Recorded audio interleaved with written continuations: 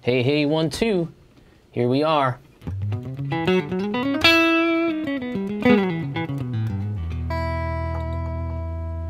I see a little bit of choppiness going on here, but otherwise, looks like we're cooking along.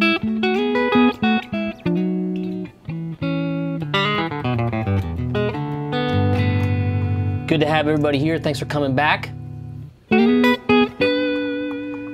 Hello, hello, hello, everyone. I think it's hot just about everywhere right now. Hot and sticky from all those folks down there getting that hurricane. First of all, I hope everybody's safe. Looks like we're getting some lag here and there, but we're going to power through. Good to see everybody. Good to have everybody here in the chat so far.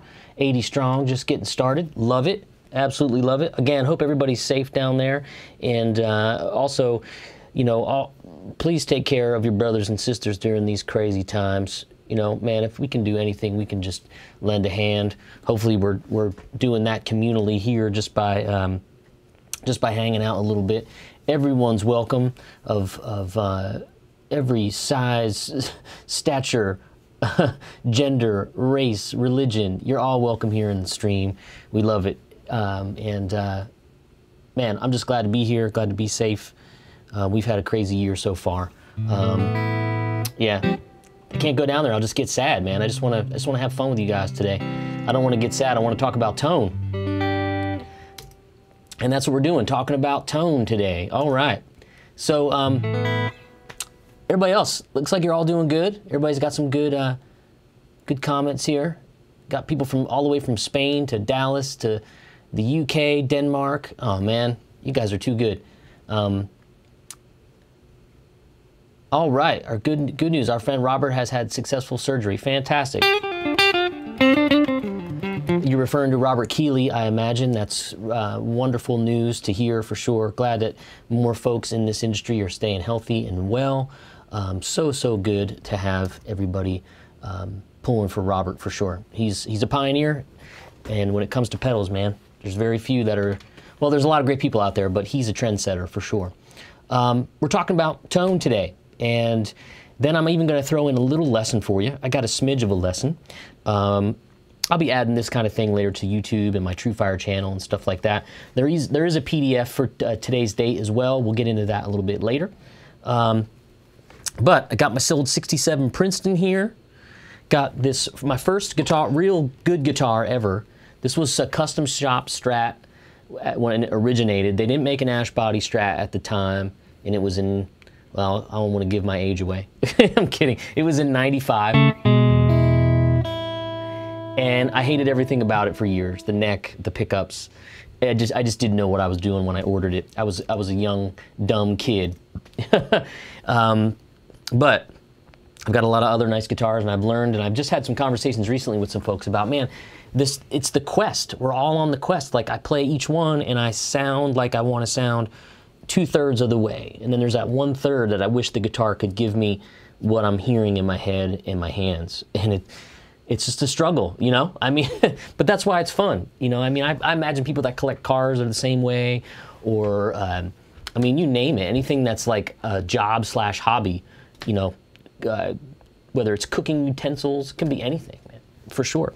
But the reason I picked up a Strat is this one, the pickups are these Lust for Tone pickups that are really great. Greg at Lust for Tone is a really, really great designer. And they sound very 60s Strat to me.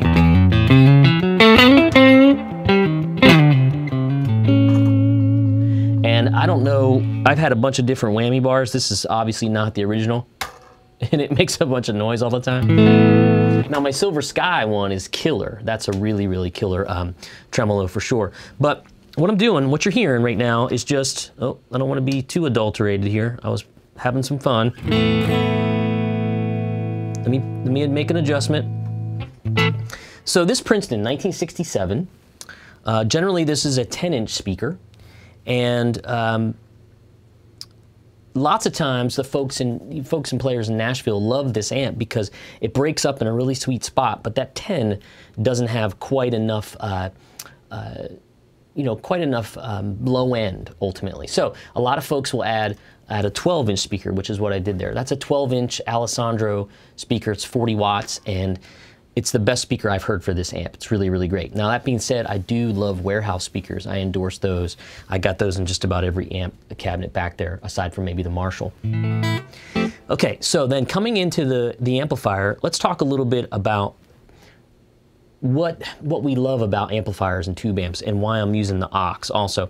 I thought about doing a session where we could mic the amp, but it would just get kind of crazy and unwieldy, when really the aux is doing such a great job of replicating not only the cabinet, but the microphones as well. So y'all, I even got this hooked up for you, so you can see what I'm seeing here. Very, very cool.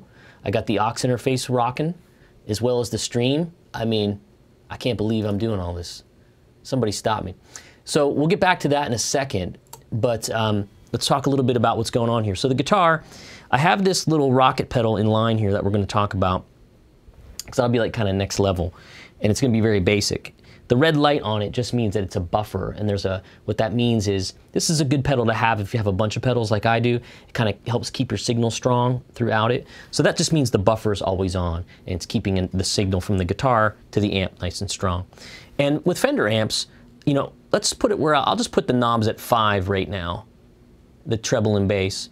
And I like to start somewhere just as the amp starts to open up around 3. That's a nice, really big tone. Super clean, but it doesn't take long for that amplifier to start to kind of break up and get distorted, and we'll talk about that too later on. Excuse me. I just changed the reverb tank. The reverb tank broke, as will happen. They're cheap. My good buddy from 2Rock, he sent me a tank that they put in their amps, and man, it is a killer reverb. Check this out. Yeah.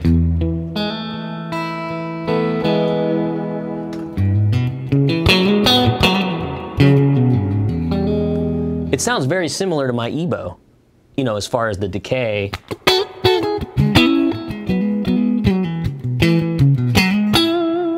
So I got the reverb, hooked that up today. I mean, guys, I was up at like 6:30. I fixed the amp. This room was a complete mess. If you've seen any of my posts recently, I've been doing some demos for the QSC company and their CP8 speakers. The room was completely trashed. There's a bunch of wires right down below me. You can't see. It's insane. So, and then we have, in this amp, we have a great, great tremolo. And this is still 1967 technology.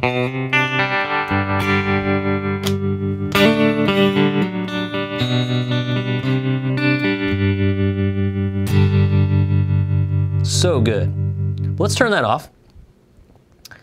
Okay, and let's talk about what you're hearing. So we'll go back to the aux. So we're coming out of the, what happens is with an amplifier, you have an amplifier and then there's a speaker output, and you connect your speaker to that. And the aux is taking place of the speaker. So you take a wire out of that speaker wire and go right into the aux. Then what I also did, just for fun, is I went back out of the aux and connected the speaker so that you can actually, I could bring the live speaker in if I wanted to, and you'll hear it through my vocal mic. It's probably getting a little loud there. But I'll bring the speaker volume back to 0. Looks like, because your dog know that you're using your amp. Somebody yelled at me and they're like, stop looking at the comments when you're talking. I was like, I like seeing what you guys say. They're like, your eyes dart around too much, it's distracting. I'm sorry. It's live, I'm trying. Cool, so we got a great clean tone there. And if we take a look at the aux app, let's just make sure we know what we're talking and what we're dealing with here. So what I think is really special about aux is that, first of all, you see this speaker cabinet looks very similar to what I have here. And this is a model of a 112-inch speaker, and it's mic'd with 2 styles of microphones, and I have them blended pretty much the same, and they're panned in such a way so they create a nice spread. And that's what's happening here. And you can see, I can move these around, I can change the panning and all that. And what you're going to hear is a big difference. I didn't really necessarily want to go this route, but it's important to hear that microphones really are like the ears of the studio. And the 414 right here, that's a condenser microphone that really is a pretty classic mic, because not only does it A condenser mic really hears, to me, whatever is around it much closer to the human ear. It has a large full range sort of replication. These particularly have a nice low end, and it even says in here, depending on the speaker, you may want to use the low cut on the mic channels. And low cut is this button right here, which takes some of our low frequencies out and makes the fender a little less tubby. Which it will get. You'll hear that as I turn the amplifier up. Kind of a classic thing with Fenders.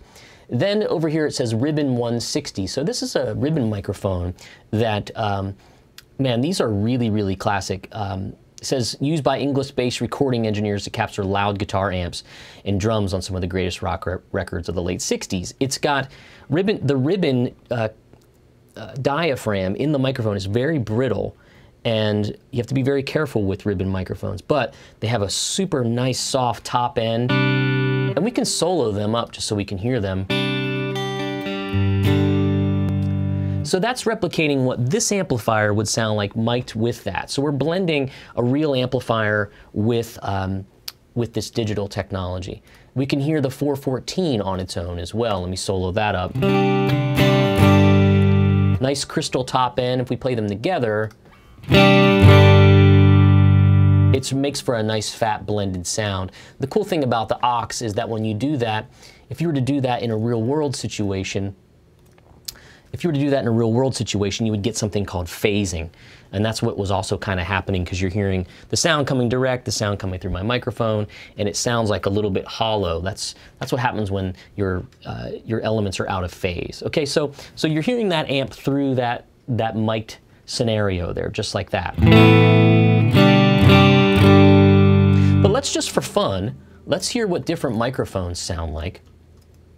I'll go back to the aux, and we'll have a listen to kind of a classic design on its own, an SM57. We'll just solo that up. Very direct sounding, very much in your face. Nice mid-range, like it says in the description here, it really cuts through the mix. So let's add the 414 to it. That's super nice.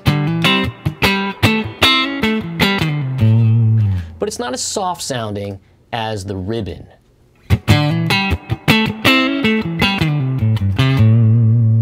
So I love ribbon microphones. Now if we were to change maybe to something called the 421 microphone, this is a Sennheiser style microphone. And just go right back to the 57. It doesn't have the low end. Boy, that sounds nice though. We pair that with the 414. I mean, to me, anything with that 414 sounds really good. Another great ribbon microphone, and one that's kind of classic, is the Royer, well, as classic as the 160, is the Royer 121.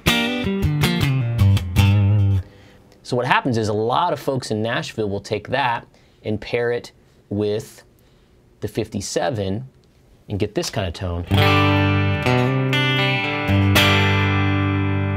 I mean, you can't get a bad sound. It's really, really pretty great, actually. I mean, that combination on its own, I'd be happy with that. But the cool thing is, when you're talking about studio, you know, you have a controlled environment, so you can go ahead and you can get crazy and use maybe a U87 or U67 type microphone and a condenser. Now this is gonna give you a wide, big tone. Really crystal top end. I was just showing you one mic. Let's take them both off. Here we go. There we go.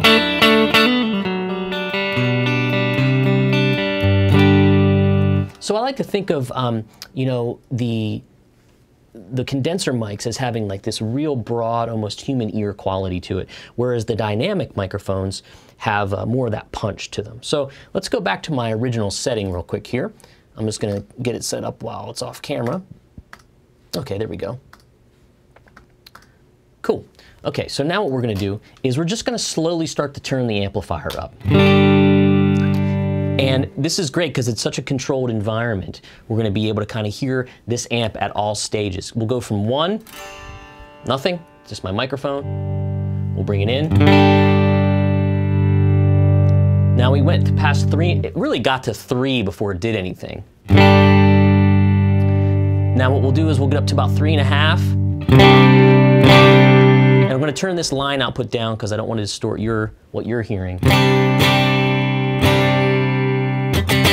Still kind of clean, but it's not going to be clean for long. Now it's getting a little bit on the edge of rock and roll there.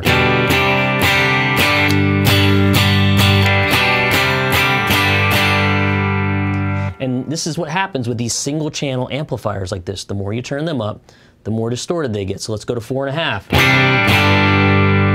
Now we're getting sort of a great rock blues tone.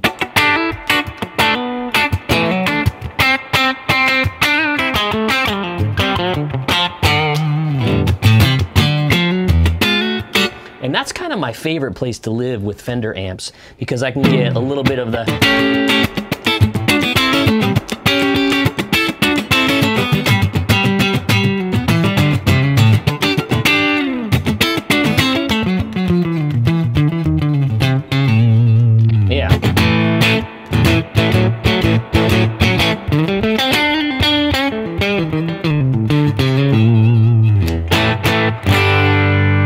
bridge pickup, it gets a little bit growly. So that's just amp, reverb from the amp, and the speaker simulation, okay? So I'm really bringing up the speaker simulation because we can't have it in a cranked room with a live feed. It would just not work out. So let's go even further. 5.5.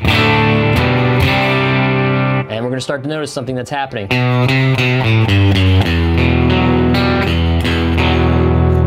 Okay, do you hear that low end? Not as defined as maybe some of those higher strings. I'll pull the reverb back a little bit.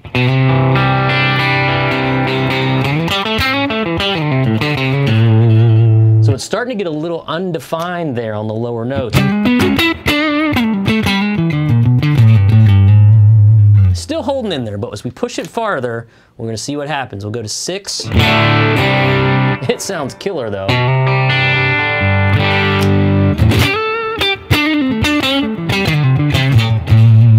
And I got this guitar, I think I need the nut. You know, I see I just pushed the string off. I hate when that happens. Okay, but you hear that now? I'm gonna take the bass, I'm gonna turn the bass all the way off.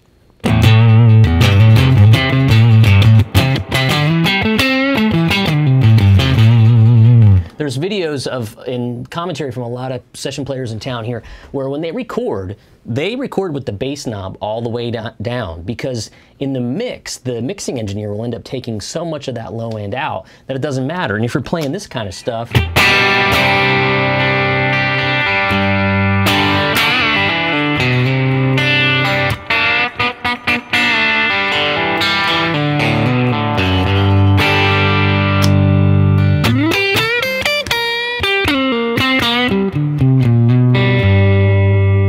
did I mention we're still playing through the amp?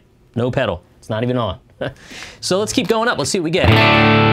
So we turn the low end down because what happens is, remember I was saying that I would mention it, Fender amps are known to get really loose in the low frequencies as you turn them up.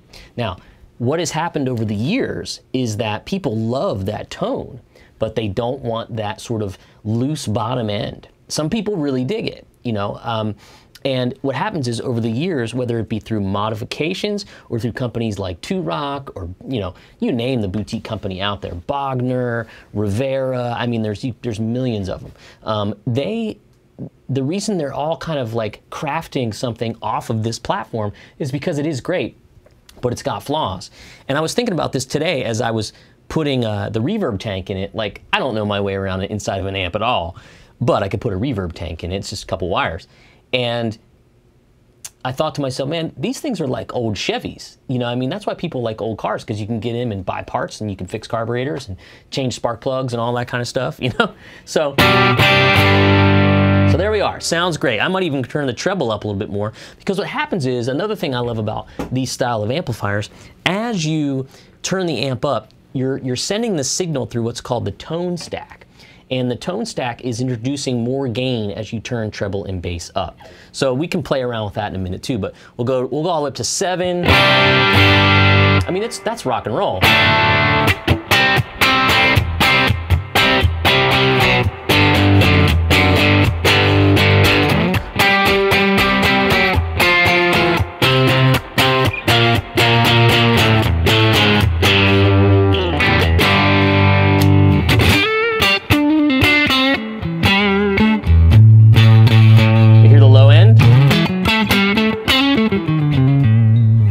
Still cool though. All right, let's go to 8.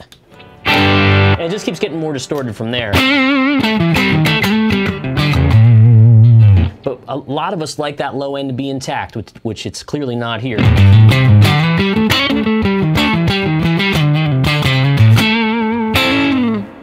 And what the heck, let's turn it all the way up to 10, see what we get.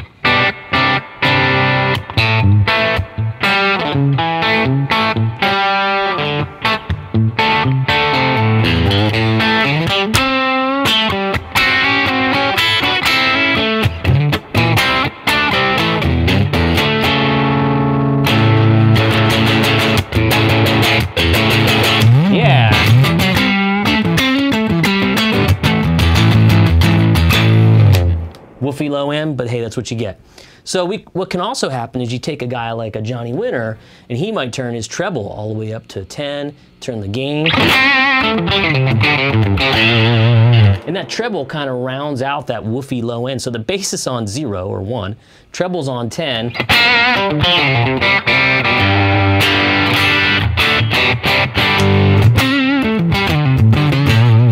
It sounds really good. And the cool thing is, because of aux, and I'm not just doing an aux commercial, I've done plenty of those. I love this thing because I can do that and get all of this sound out of this amplifier like it's supposed to be. But let's talk about incorporating some pedals into that so that we can get like a multi-tiered level of that, because we can't just go turn our amp up to take a solo. But what a lot of us did back, and Hendrix is, one of a gazillion players that would make use of a Strat by turning the volume down,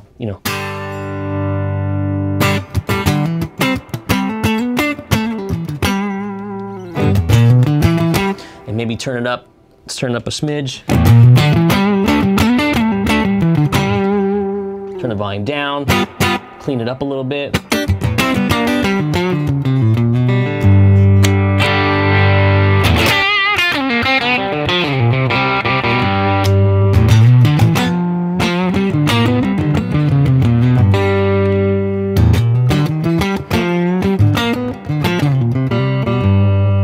Yeah, so there you have it. All right, let's go back to 4-ish, somewhere around there, and let's jump over and have a look and see what you guys are asking me, because I was really trying to keep an eye on the aux and all this other stuff. I'll start from the bottom and go to the top. Let's see here. Jason Carter, good to have you. Ron Peterson, good to have you. Awesome, good to see you guys. Jason says he'd love to hear a heavy delay with that tone. We could do that too, for sure. Let's see here. Thanks, Ron, for always working in my courses, my friend. Thanks so much, Sussy180. I see you here and on Instagram. I appreciate your support. Dan Gormley says Blackface amps are the bomb. Absolutely, it's my Desert Island amp. This is my single most Desert Island amp. And we could talk to my buddies at 2 Rock and they would agree. They were like, yeah, we think it is too. Let's see. What else? Jason says, welcome back to the hat. I just did a photo shoot with a friend of mine and I wore this hat and I was like, this thing looks pretty cool. I'm gonna keep wearing it. If you turned your basement up like that, the walls would come down in my house. Yeah, it would, but thankfully this box allows me to do that, so we're both hearing it. I'm hearing it through my ears, you're hearing it through my speakers. Let's see here. Martin Diehouse asks, hey Corey, are there any classic sounds or records you keep in mind or ear when dialing in your sound? It depends on the style of music. I always let the style of music sort of guide me. For the most part, excuse me, what's great about these amplifiers, they take pedals so well, and we'll talk about that. that if I use this as my sort of palette, or my blank slate, if you will, I can start to add pedals to it, and of any variety, and manipulate the sound so I could get, you know, that's why pedals exist, so we could get a Marshall sound with a Fender amp, you know, or a Vox sound with a Fender amp, or something like that, or a high gain sound at the hit of a button, you know, and we need to do that often because of the situations we're put in musically.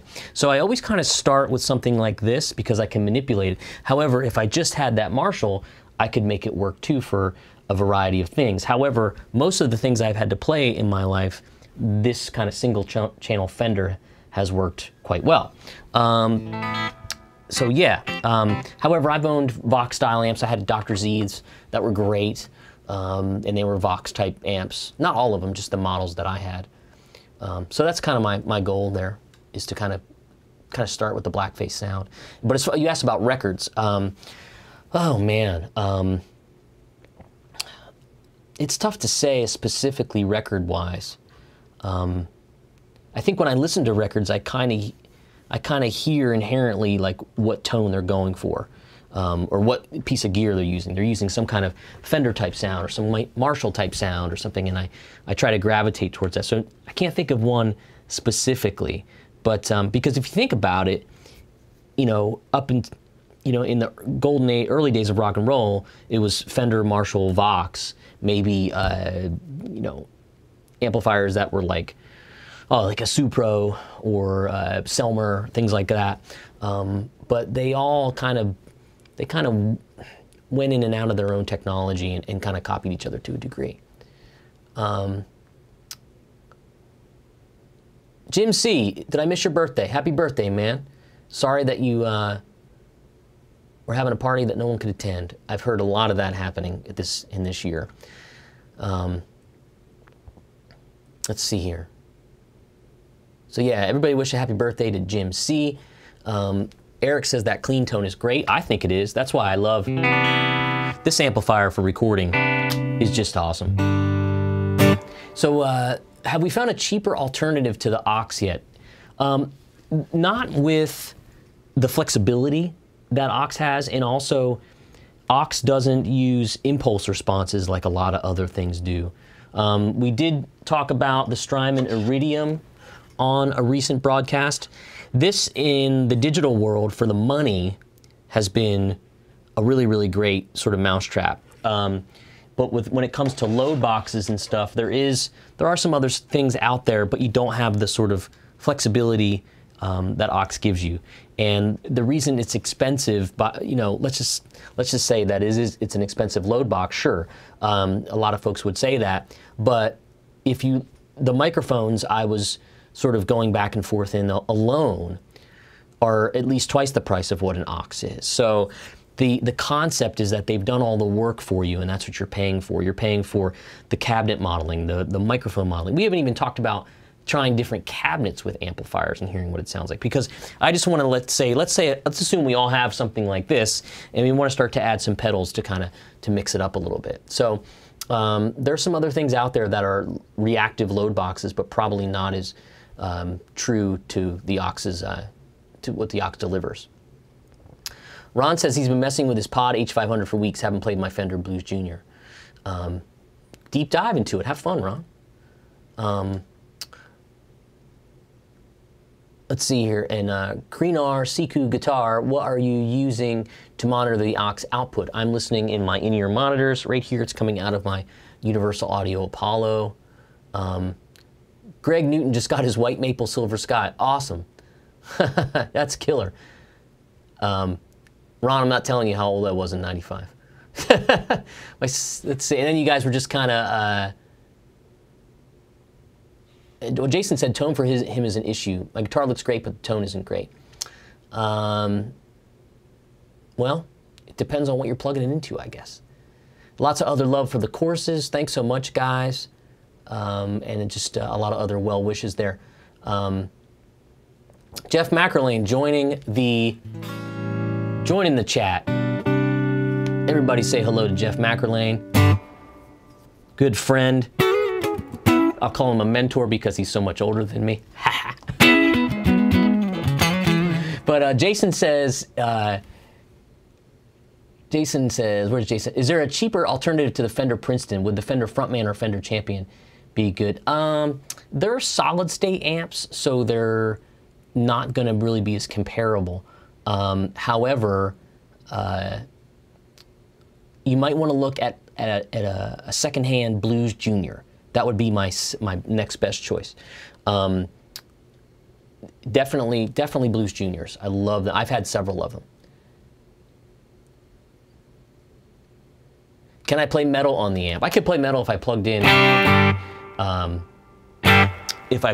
a distortion pedal, but yeah, see, it doesn't. That low end again doesn't allow for much of the djenting.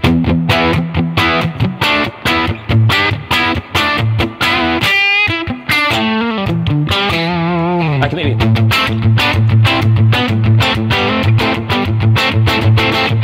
That's about as metal as it gets on the Fender Princeton on 10. Yes. Okay, let's see who else is jumping in here. Let's see here. Yeah, Blues Junior for sure. Yeah, even more. Adrian says more flub from humbuckers. Jeff says that's not metal. It's not metal. It's more like Rat, which is like. By the way, I got a recommendation on LinkedIn to connect with Stephen Piercy. Oh well. Hey, David Waldrop made it. Good to see you, man. Thanks for being here. So what speaker am I using? John Wenzel says. John, maybe you got here late. Dave Vistas asks, how do you get the best clean tones from your Fender amp and aux? So let's go back to that, and then we'll start talking about some ways to dirty it up. Let's see here. So go to my aux app. Where's my software here? Here we go. Here's my aux app. With Fender amps of this variety, I find 3 to 3.5 is just like kind of as far as they go before you get into breakup land. And let's talk about changing some cabinets and really hearing how a speaker cabinet affects your tone. Now that's a 112-inch speaker, which is kind of synonymous with guitar tone. But in the aux, we can pair this amplifier with a bunch of different speakers. So let's hear a 110, which is what it would really be. More mid-rangey.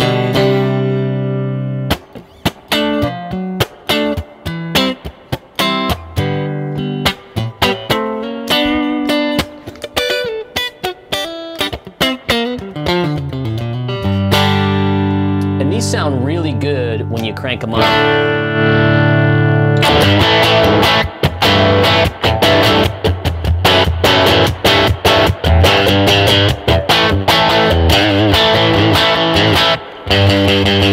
Hear that real wiry sort of, that real wiry tone. That.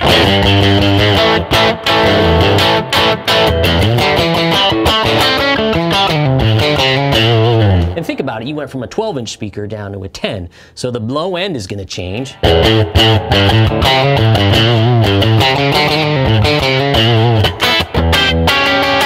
So it definitely got tighter, and it even helped us out a little bit there. I maybe can add some of that low end back. But it got woolly on us already, see? That's what happens. All right, so we could go back to the aux app, and let's go to like a Tweed 15-watt cabinet.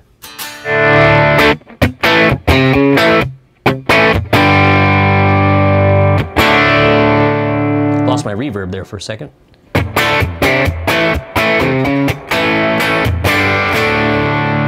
Here's another sort of Tweed style.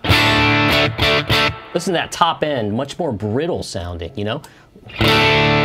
Yeah.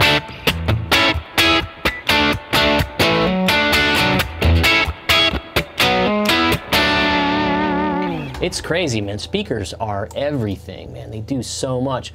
What about if we go to like a 210? This is more like a Vibrolux type cabinet.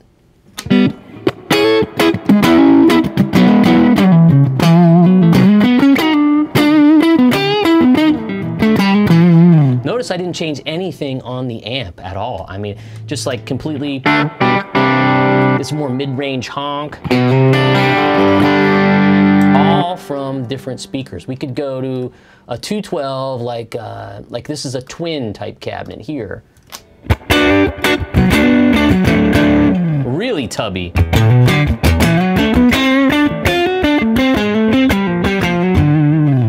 Yeah, fun stuff. Let me change it up. We'll go to, let's see here. Let's do a 410 Bassman. I'll bring the gain back a little bit here. Let's turn it up.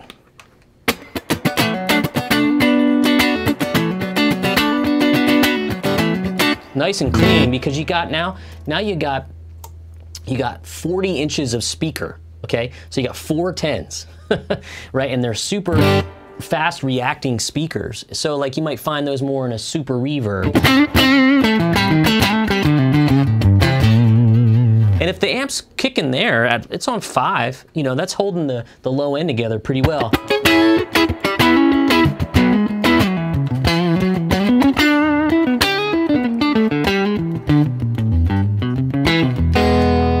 That's a nice pairing. However, the top end's a little chimey. But hey, that's just what we're dealing with. We didn't change the microphones or anything. We're just changing the cabinets. And let's go to a 412. So now we got a 412 cabinet and this little amplifier.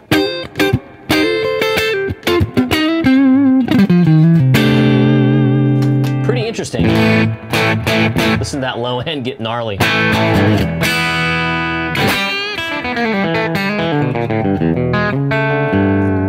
So you can see that there's a lot of options. As soon as you start to mess around with cabinets, that's what happens. Okay, so we'll go back to our original setting there.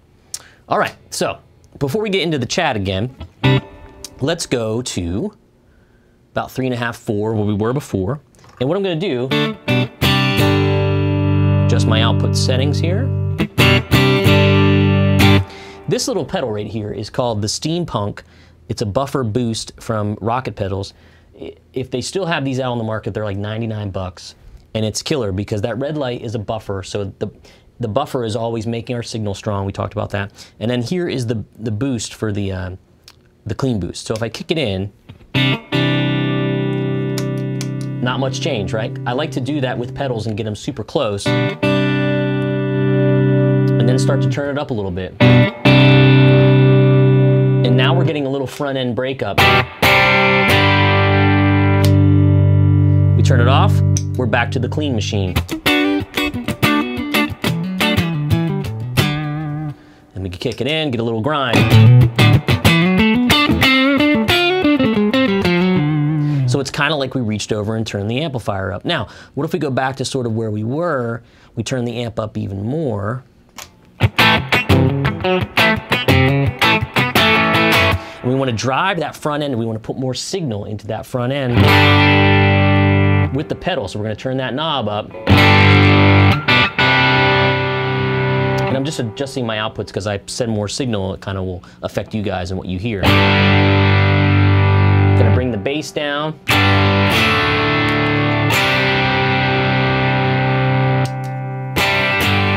So pretty significant. What happens is you're getting more like saturation and compression happening.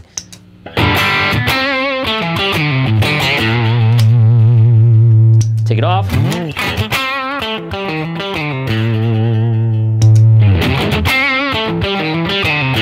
little bit of a volume jump, but more importantly, kind of a compression jump.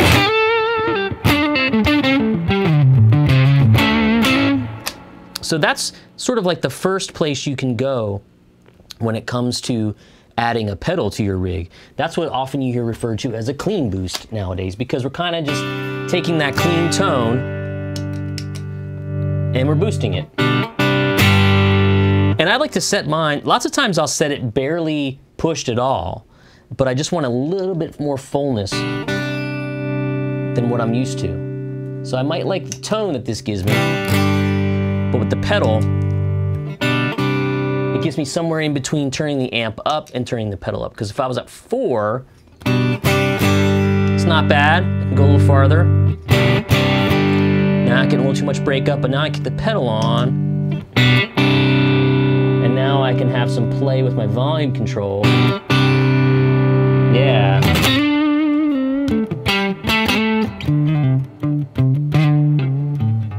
See, that freaking string falls off again.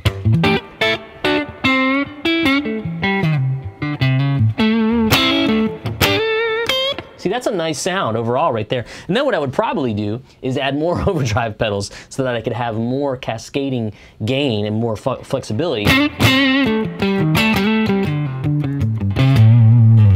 So that's just what like a simple $100 pedal can do. Like, so if you have an amp like a Blues Junior or a Pro Junior, that's another one, Jason. That's a good one. And then you could add maybe a reverb pedal to it or something like that. But what we can do, and then we can do this shortly or whatever, I'll answer some questions first. But we can start adding some more drive pedals to the mix. Like this is a Greer Lightspeed. This is kind of a cool pedal. This is the Rockaway Archer from Rocket, where it's kind of like a clean boost meets a Klon style drive with a graphic EQ, kind of a cool thing. This is the good old Tim Pierce. I didn't realize I had so many Rocket pedals here today. The Tim Pierce overdrive, which gives us a boost and drive, and the clean boost in this is really, really gorgeous. It sounds really nice. So I've been playing around with that. Yeah, that's kind of what I've been doing.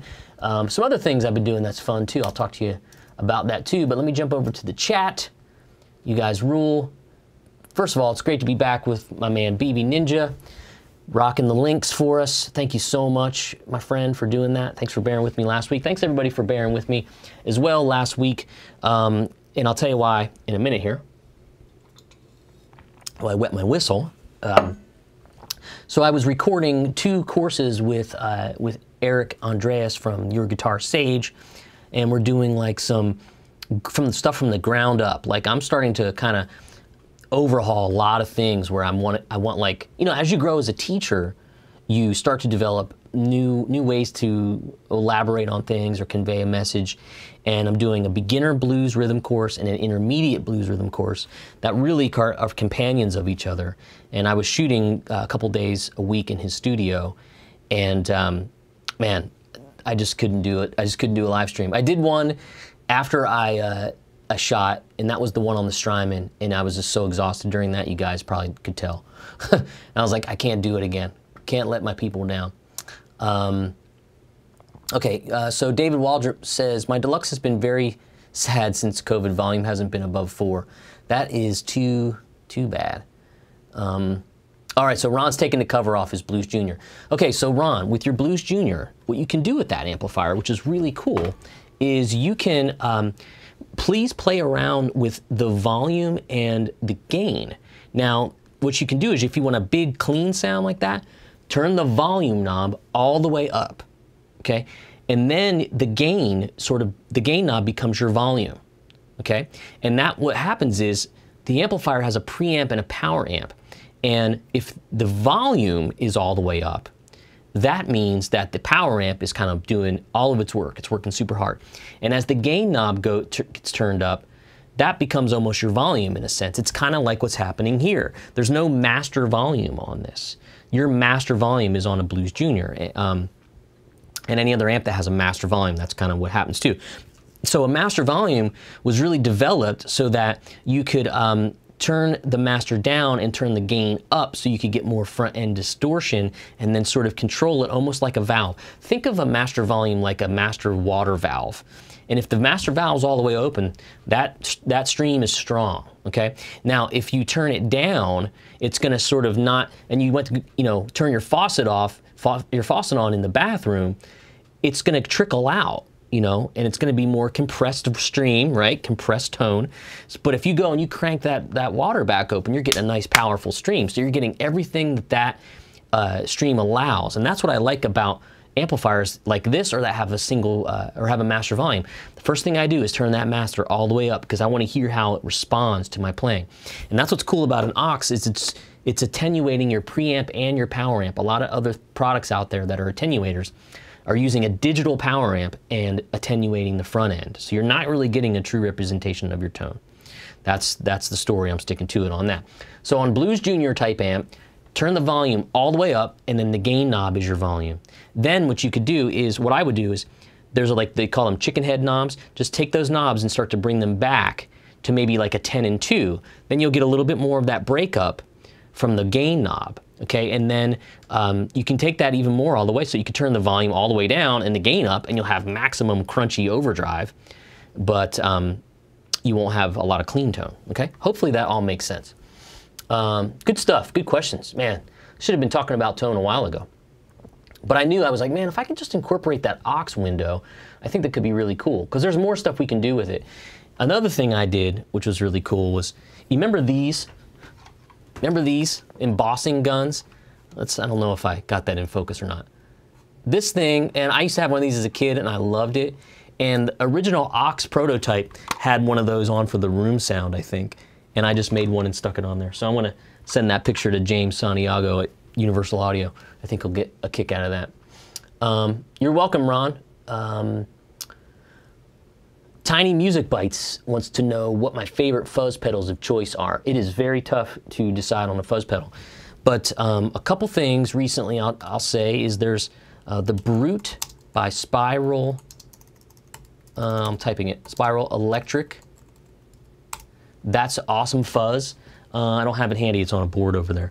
That thing sounds incredible. Now, the guy who makes those, his name is Tom Cram, and he, when Digitech a couple years ago started to have kind of resurgence, they would make cool pedals like the Freak Out and the Drop pedal I've talked about. He was the brains behind that, and he went on to make his own boutique pedal company, and he sent me that one, man, and it is phenomenal. I'm gonna do a video on it for sure. I'm gonna sort of, as the year progresses, do more like gear-centric stuff that I think you guys wanna hear and know about. So I also like it's funny, I don't know if they call it the Iridium anymore because Strymon took that name, but Exact Tone Solutions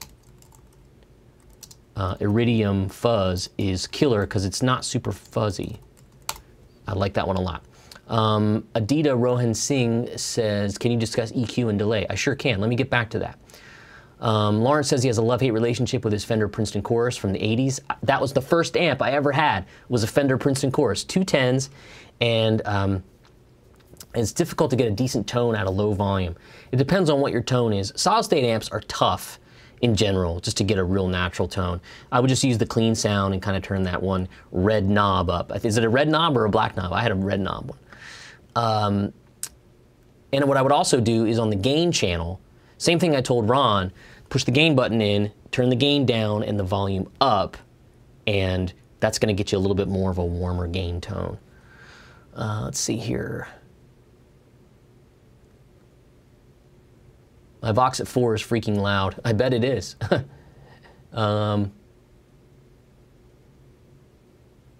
So Peter Luke says, speaking as someone who never had the opportunity to play through lots of cabinets, how well does the aux emulate the actual sound and feel? That's the best thing about it, because the aux isn't emulating it at all. You're still plugging in your amp. So it feels exactly like you're plugging into your amp. And I really noticed that. I mean, I dig the Iridium, you know, like I bought this on my own because I wanted to check it out and I thought it'd be a cool thing for you guys. I'll do a demo at some point on this more in depth, but the aux still beats it for feel because it's still the amp. It's still really good though. It's very, very good. So it kills.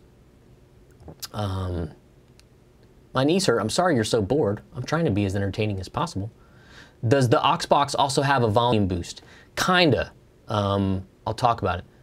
Is that an ES330 hanging up behind me? Greg Charbonneau asks. Yes, it is a Casino, actually. It is a 1961 Epiphone Casino.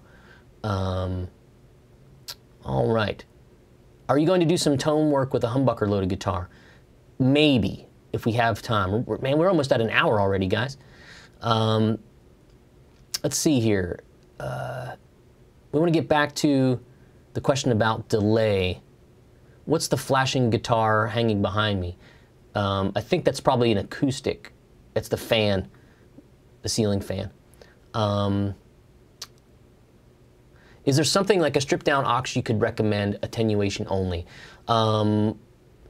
Probably like, I think the Fryette. BV, you could probably jump in on that. Maybe like the Fryette load, they have an attenuator. And there's maybe one from Tone King. That's about it at the most part. I know you. I'd like to know how you use the compression from the aux software when recording with it. David, I was going to go into that too. That's David Vistas asked that. And I also do EQ and delay. Corey, do you ever sell equipment or pedals? I absolutely do. I haven't. The thing is, it's kind of a pain in the ass to box it up, put it on reverb, get it to the post office. Nowadays, like, we got to support the post office, y'all. I love the post office. I have a couple great ones near me, and we got to support them. Go buy some stamps. Let's see here. I'd like to know, is there something stripped down? Okay, we got all that. All right, so let's jump into the aux app one more time. Kristaps Minkins asks, how many pedals do I own? I have not counted. Do another tone lesson. I always can.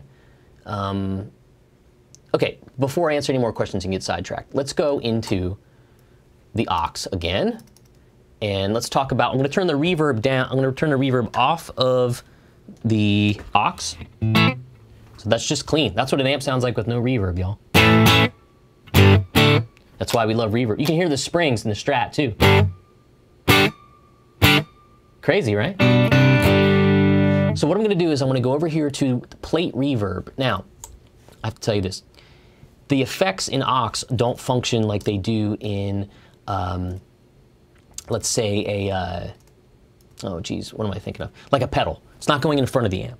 In the old days, they would mic an amp and then they would add effects afterwards in the studio. And I say old days, they still do it. But in Nashville, so many people record reverb and delay right to the track. So what would happen is a lot of times they would add reverb and delay after the fact, because it's kind of like imagine you put icing in the batter of the cake, okay? But we all know that putting icing on the cake afterwards looks and tastes a lot better.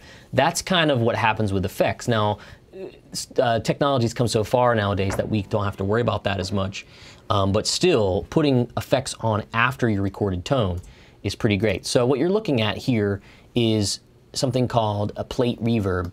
And a plate reverb was a device that lived in a certain part of the studio that they sent signal to, and they mic'd that or whatever. I don't exactly know how plate reverbs work. Actually, they didn't. I've seen plate reverbs that were just like a self-contained unit. But there's a plate in there that makes this reverb sound. And they can adjust the plate and you get different kinds of times and that sort of thing. So if we turn it on, we have a reverb time, and that is the time is how long it takes the reverb to decay or to stop. So if it's really short, like this, it's on and off very quickly. But if we make it really large, it lasts for a really long time, okay? Now you don't want to play this with a long reverb. You start to lose definition in what you're playing, so we bring that reverb time back down, and now we have, and it's kind of complementing and making the tone a little bit bigger. So we can do that. It's pretty nice, right? So what we can also do is the mix determines how much is the dry signal, which is just our guitar, or the wet signal, which is the reverb. So that's all you're hearing is reverb. So this blends in between the two.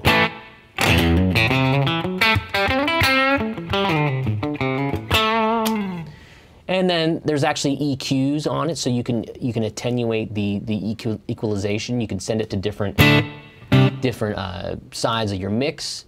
You can take low frequencies out of it. Lots of times I like to do that.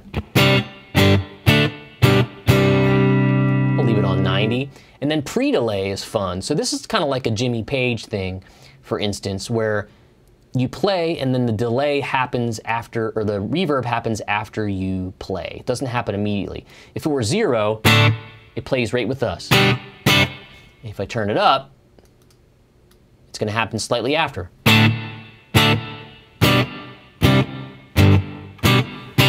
And that can be kind of fun if we're like, yeah, maybe too much. Or you'll hear like,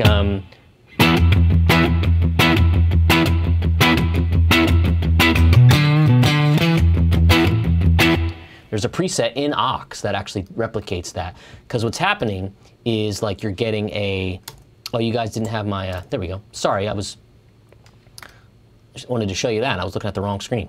I'm a dummy. So when you're playing that sound like that, and you have that reverb cranked, it kind of almost gives you like a percussive thing.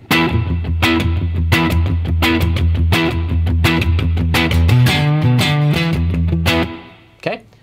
All right, so that's reverb. We're gonna take that down a little bit. So we'll add some reverb to the equation.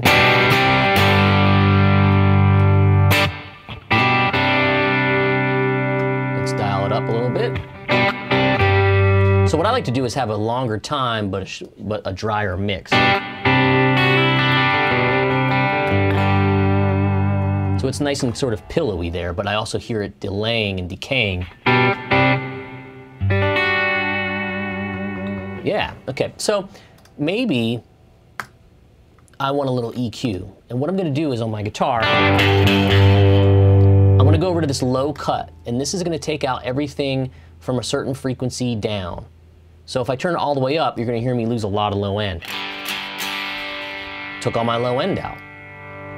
But I'm gonna bring it back to like 125. And this is gonna get some of the mud out of the guitar tone. And this is something I do with recording a lot because it automatically, the engineer is gonna do this later anyway. So if I can help them out, I certainly like to do it.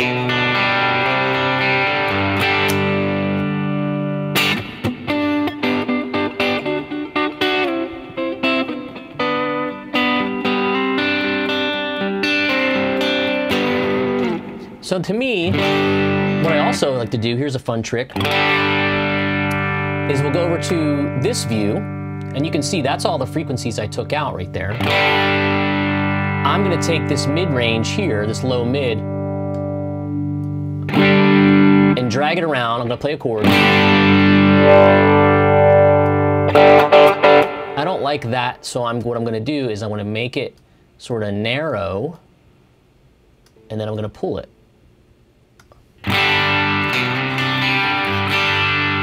Now I might want to bring a little back in. And here it is without that.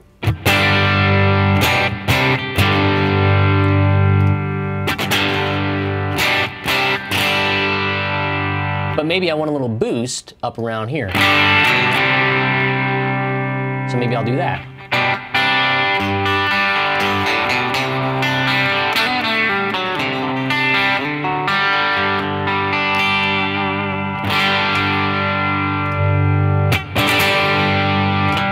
So what's happening is as I play around with that EQ, it's kind of making it a little more mix ready. And it's taking that real woofiness out of it. There's the woofiness, take it out. There's even another one here somewhere. I can't find it. I can go back to this thing.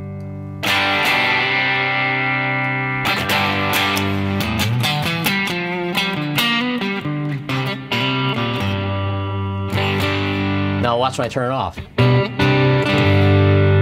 It's a lot less defined without it. So that's what EQ can help you do. There's always more than one way to kind of skin that cat. So there's that EQ, we'll turn it on. Actually, let's turn it off. Hear that low end come back? Doesn't necessarily mean it's good. All right, so now, let's go over, I hope you guys are digging this. We're at an hour, but we're gonna go long today since this is a fun topic and I missed you guys last week. Yeah, absolutely. Guys and gals, because I know Madge is here. She might have left, but if you did, thank you so much for being here. So we got our, well, we didn't turn our EQ back on. Let's go to our compressor. Now what's happening here is this compressor is, it's at the end of the signal chain, and it's kind of taking everything that we play with it. It's actually before the delay and the reverb, and it's kind of squeezing your guitar tone. It's making it sort of nice and compact, you know? And sometimes we don't want that, and sometimes we do. And what's nice about it is a compressor brings up the frequencies that you play softly and brings down the ones that you play loudly or quietly or aggressively, and kind of compresses them. It literally does that. And compressors have a sensitivity or an attack, they have an attack time and they have a release time. And what that means is, how fast does the compressor say, oh, there's signal coming in here, I need to react. Sometimes it can be very quick or very slow. And the release time does the same thing the opposite way. It says, okay, I'm going to take my time letting that signal go, or I'm going to quickly let it go. And then you have sort of an input, which is the amount of compression, and then the output, which is something called the makeup gain. Because every time as you compress, it brings your volume down, so you got to really make it up with the makeup gain. And then the ratio buttons, I'm not going to describe this as good as an audio engineer, but it is generally like a 4-to-1 compression or an 8-to-1 compression, and that's how many times your initial signal it's compressing. So let's go to a compressor, and we're going to turn it on and watch the needle move a little bit.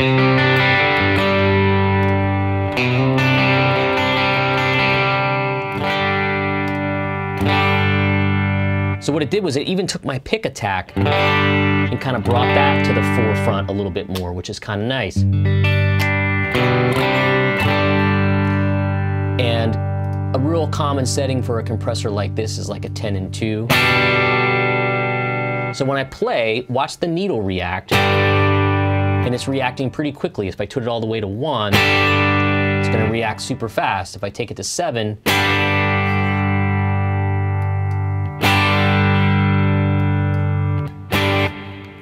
actually, I had it backwards. I always forget with this one. But watch how long it dies down. That's the release knob here. If I bring that down, oh, it's taking a while. Now if I bring it back up, it falls faster. So in my experience, I've kind of done this before.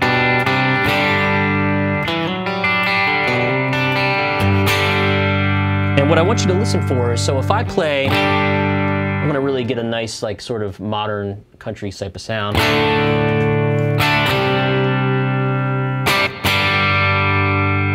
What I use compression for is if I have to hold out a long chord, I want that chord to sustain for a while and still kind of maintain its integrity. So I'll do it like you can hear it's hanging onto it because the power button's on. But if I do this, I can feel it starting to die already. And it's a feel thing. If I put it back, that's maybe even a little too compressed for my liking, because I like very little. But I like compression because I like the way it kind of responds to me. Got a lot of reverb there. Let's turn that down.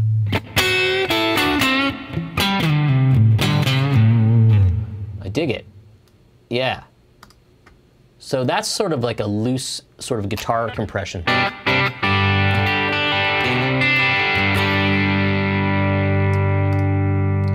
All right, so hopefully that answers some questions. Now what you could do, one last thing, somebody asked, now you can plug a foot switch into aux, and something that's cool is you could take the compressor and you could kind of not really do a whole lot of compression and make it a boost.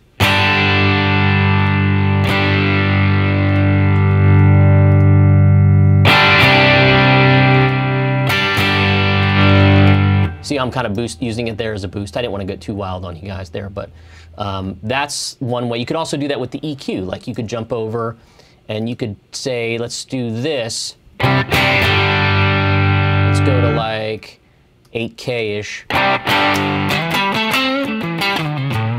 as a lead boost.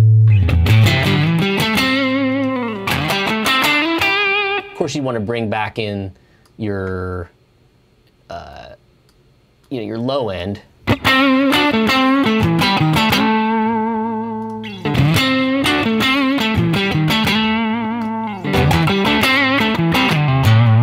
because not only you're changing the frequency, but you're changing the gain.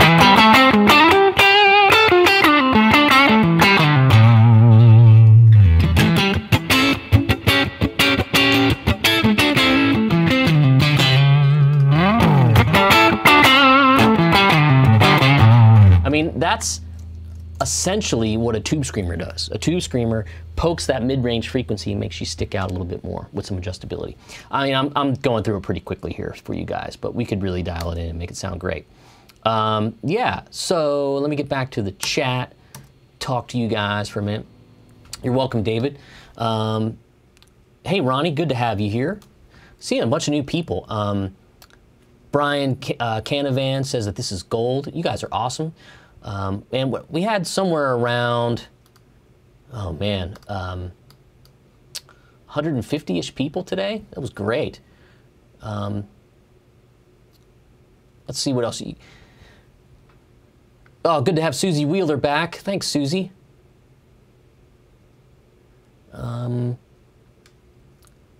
Ron's going to jump back into this. Solved his effects pedal problem. Sold all of them. That's hilarious. I love it. Can you control the aux with an iPad? You absolutely can. Yeah, thanks, BV, for jumping in there and talking about the power station from Fryet. I know that's a good one. Big fan of the dotted eighth delay, but it can be a wild horse to control. So before we do that, before we talk about delay or anything, let's jump into a couple presets. But I want to talk to a couple more people here. Let's see. Was the Fender Super Champ tube amp made in '78 a good amp? I heard that they were kind of a sleeper, but I don't really know much about them. So I was pretty young when that amp came out. Oh, giving more of my age away. Corey, could you explain in more detail what the concept of an amp breaks up means? When do we get it and how? So earlier what we talked about is an amp breaks up because the, gosh, I'm not an amp tech, so I'm not going to be able to say it, but in a typical tube amp, as you turn your volume up with a one-channel tube amp, you're pushing those tubes into a place to where they're distorting and compressing and giving you more, probably more like plate voltage, they would call it. And that's the sound of like a distortion that we've come to know. As you roll the volume back to like, I'm on 3.5 here, it's much cleaner. So here's another tip, like lower wattage amps break up faster than higher wattage amps. That's why this one sounds, you know, the way it does through the circle there, because it's a small wattage amp. I can really dial it and peg it pretty quickly. And that's kind of a nice thing. Like we were talking about the Fender Blues Junior, that's a tube amplifier that you can, it's a relatively inexpensive one as far as tube amps go, and you can drive it into distortion with a master volume. So what happens is you turn that master volume down, the volume up, and you start to drive that amp into its breakup or its compression. There's a lot more to talk about on that for sure. Martin Diehouse says, do I have a preference for higher or low output pickups? Generally low output for sure. That's from my taste. Have I tried any Benson amps? No, I've always wanted to. I've seen them around for sure. Let's see here. Thanks, Marco. Appreciate you saying that. Thanks, Blue Boy. Appreciate you being here. And BB Ninja's right about the compressor at the end of the chain. In the beginning, I use them front and back sometimes. Just depends on what I need. So here's something fun, and I'll close with this. So aux has these presets that are designed, and the whole concept is that our favorite guitar tones were made with an amplifier, speakers, and room sound. Another thing aux does is it simulates room sound. So what I'm going to do, and we've done that with the Strymon, but here the room sound is when you mic the room. You're actually putting a microphone in the room.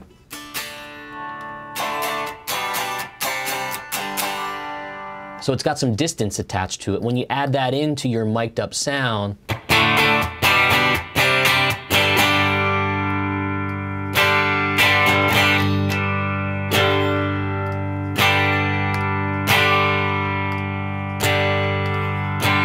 it's got a real nice fullness to it. And I kind of like to blend it so you almost can't even tell it's happening.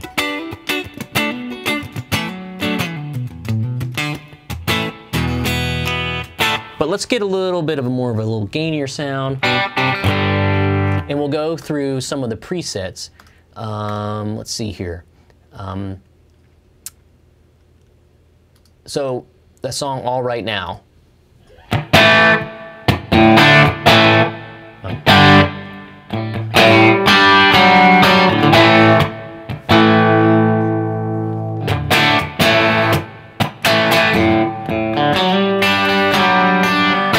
Or is it that? Is that right?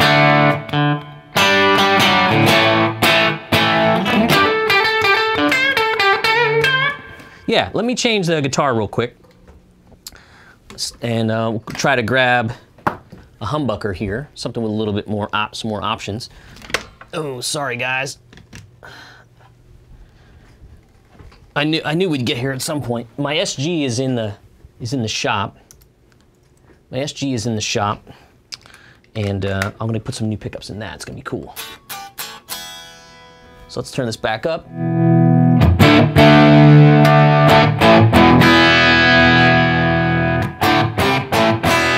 So what you can hear immediately in this sort of free All Right Now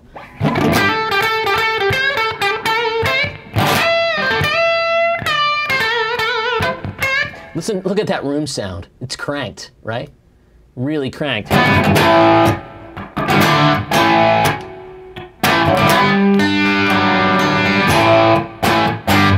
can't play cover tunes very well. I wish my idea was to learn all these that are in here. Because it's really fun. Some Stones type of thing. What happens here, again, so what we're doing is just kind of, as you change the preset, it changes the microphone, it changes the room sound.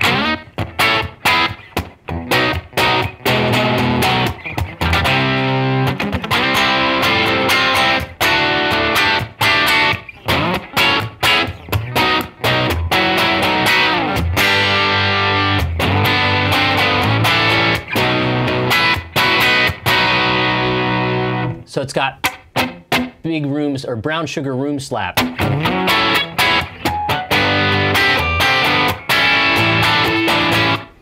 have to tune my guitar to G for that. We could go to another one that's kind of fun. I used to know how to play this song, Brass in Pocket.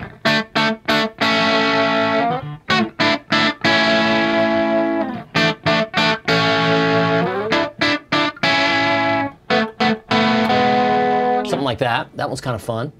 It's got some chorus in it. We could go back to that.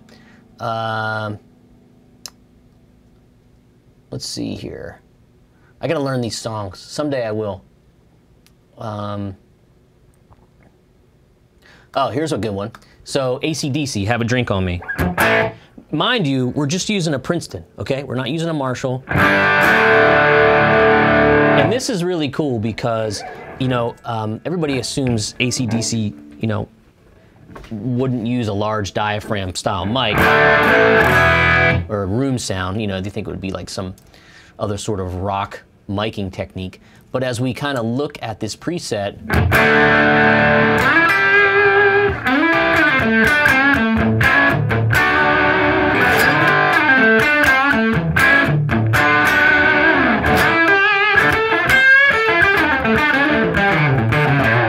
and you'll say to yourself, like, okay, well, I don't want to do that. Like, why do I need that? But that's a good tone, and we might pull the room sound back. Do this. And play around with what it's got. It's going to get loud. Now we got this killer sound from a Princeton.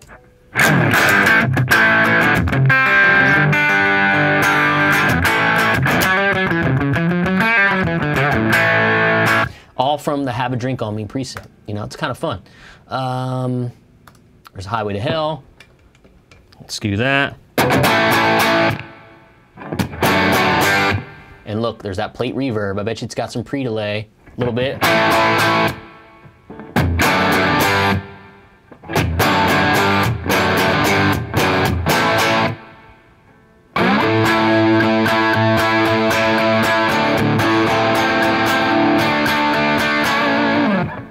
lots of fun. Let's see what else we got.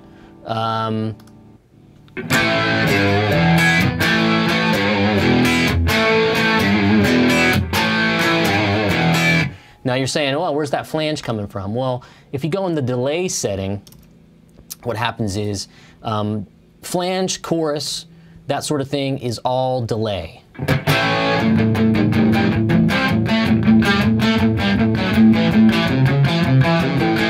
And it's delay with modulation and short delay times, all that kind of stuff. Here's a fun one, just got paid. Lots of room sound in this one.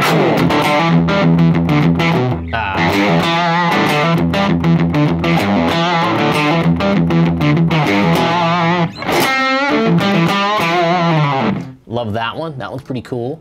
Again, these are just speakers and microphones. That's it. That is it. Let's see here. Crazy Train. It's kind of bassy, but it gets me in the ballpark. Again, it's a little Princeton that we're using. Let's see. If I had my Marshall, it would really be cool. Here's our delay right here. Yeah, let's do that. Let's go a little cleaner sound. We'll back off the...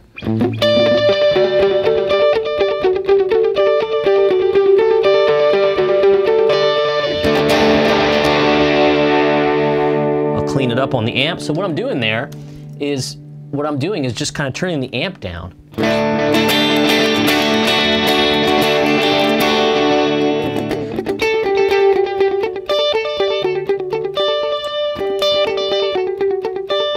And what's happening is they're using delay. It's a dual delay, 504 milliseconds on one side. So it's gone.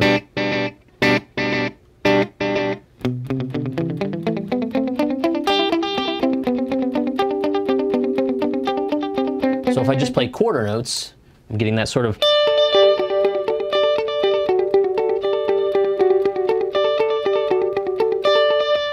So what you're saying is, well, I don't want to play that song. Yeah, but you might want to, mix the cabinet up, go back to something like that, change a microphone, you know, change your amp sound, and create your own thing.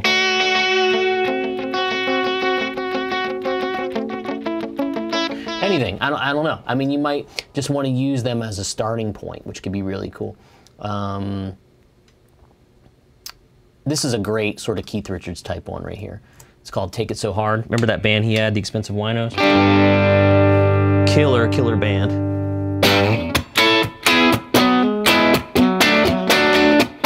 And you can hear how those smaller ones sort of like interact better with this amplifier, because it's kind of like the right prescription eyeglasses, you know? Pretty cool. Oh, here's a good one. I love this one with the Marshall. Check this out. This is Tie Your Mother Down. This is like the Queen.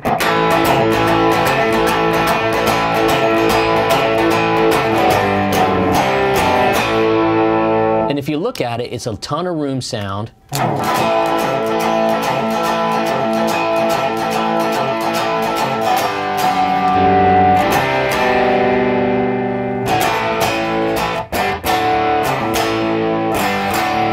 I love that. That's one of my favorite ones recently. Let me try one more. The Hendrix one. Where's the Hendrix? Wing Cry Solo. So what's really cool about this one has a lot of compression, because as rumor has it, the Hendrix played the solo for this while he was singing the lead vocal, and guitar tone was coming through his vocal mic, and you know, and really compressing. Let's get a clean sound. Let's maybe go back to the Strat.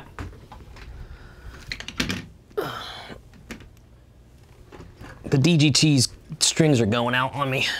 All right, so let me pull the line out volume down. So much to do, guys. It's crazy. All right. Okay. I learn all these and then I forget them.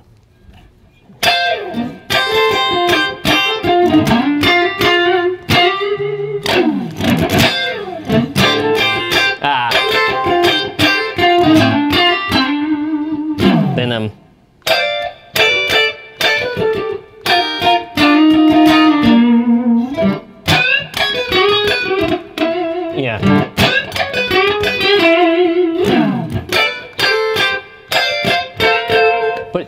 kind of stuff just sounds killer. Sorry if I'm shaking the camera there. Because he's so compressed. I mean, if we just look at that, where's it at? Oh, I went away. There we go.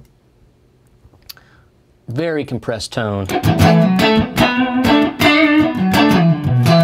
But you don't know it when you're listening to it.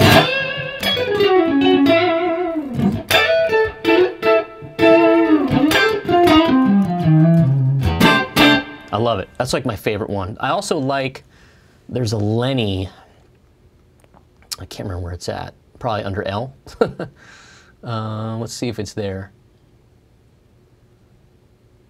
It maybe says, maybe it's under SRV. Texas Lenny, there it is. This one's good. You know,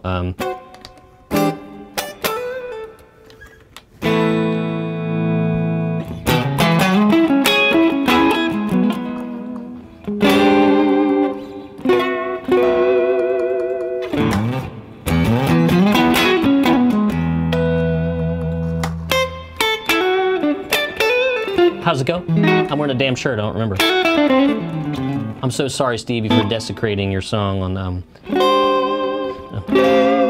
your birthday, on your, not birthday, the celebration of your death, unfortunately. We lost Stevie Ray 30 years ago. Here we are.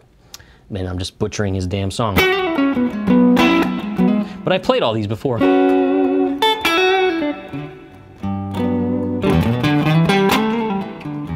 Was it? Yeah. I knew I'd find it. Thank you, Stevie. There it is.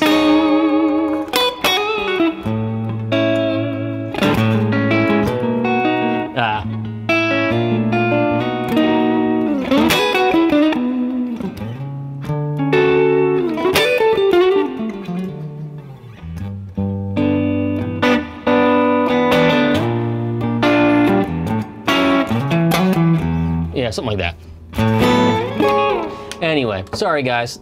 I'm just having some fun. Anyway, there you have it. Let's I should have had that camera on while I was butchering that song.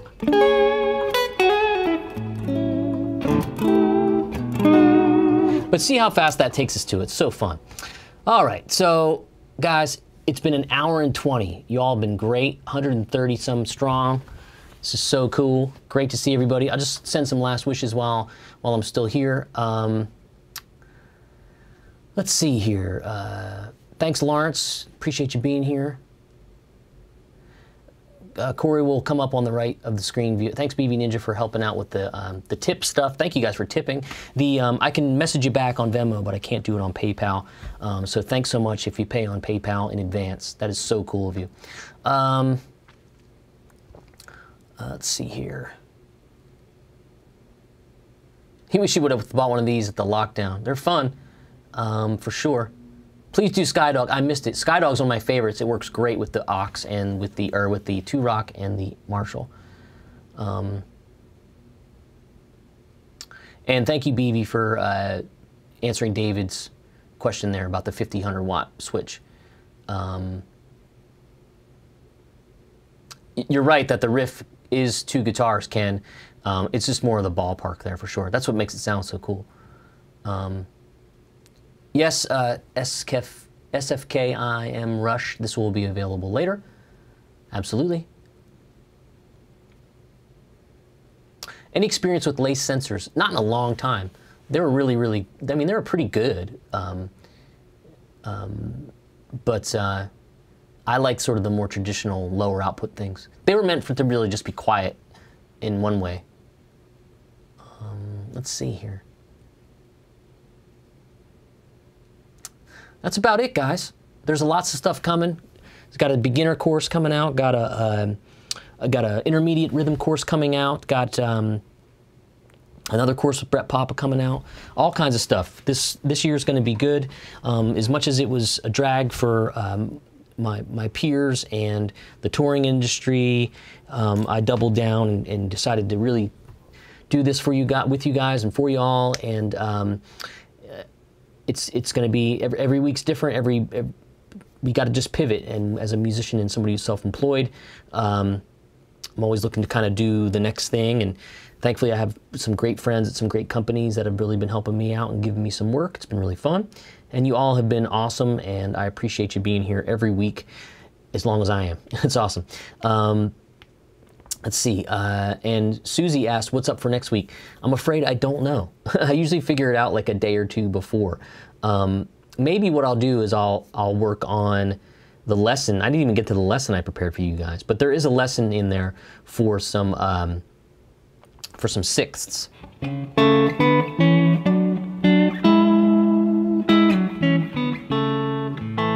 We'll get to that. All right, so that'll be something we can work on maybe for next week.